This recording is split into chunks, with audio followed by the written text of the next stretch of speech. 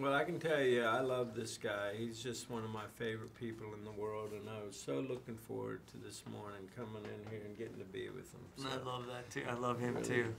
He's one of the all-time beauties. Kind, generous, fun, real. Yep. Come on, you got some adjectives in you. Amazing. I don't know. What else can I say? You're the brother that I wish I wish we were brothers. That I wish I had.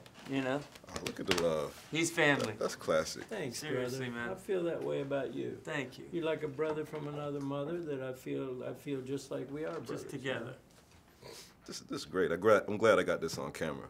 Yeah. But now you see me too, like y'all deal with the I and it's the secret society, and in the world there's always this conversation about the Illuminati and skull and bones. Do you really think that we have secret societies that's like guaranteed? Guaranteed. But I promise you, there are all kinds of people, whether it's a secret society or not, that are making big decisions about the rest of us behind closed doors. You know, that supersedes any kind of political power or legal power or whatever. They decide who we're going to invade next. They decide who's going to be the leaders. They decide all kinds of shit. Absolutely, no question. Yeah.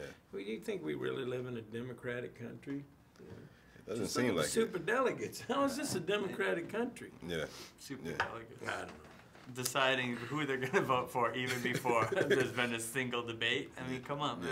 Yeah, that's terrible. It's a sham. When you look at the process, I don't even know how we could teach the kids what the process is these days because they could see that it's a sham. I can't even let my kids watch certain debates because they're so crass, talking about their, hand sizes and whose wife is uglier and all the ugly stuff that they're saying to each other. I can't let my kids watch. Yeah. I can't let my kids watch a debate. What have we come to, man? It's unbelievable. It's pretty bad. Well, you don't have the Carters or the Kennedys anymore. You just have absolute madness. Yeah. Well, we got, in the meantime, we have Now You See Me Too, the okay, entertainers. Good segue. To get us through. Yeah, because it's getting kind of maudlin. People out there are depressed. They're like hanging themselves.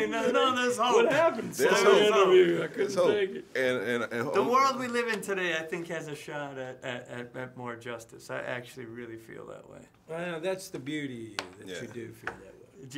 You don't feel that way at all? I'm a little cynical, but I think you're right. But don't you see things are starting to become more dynamic? Eventually, you get the power back in the hands of the people. How that's going to happen, who knows? You know.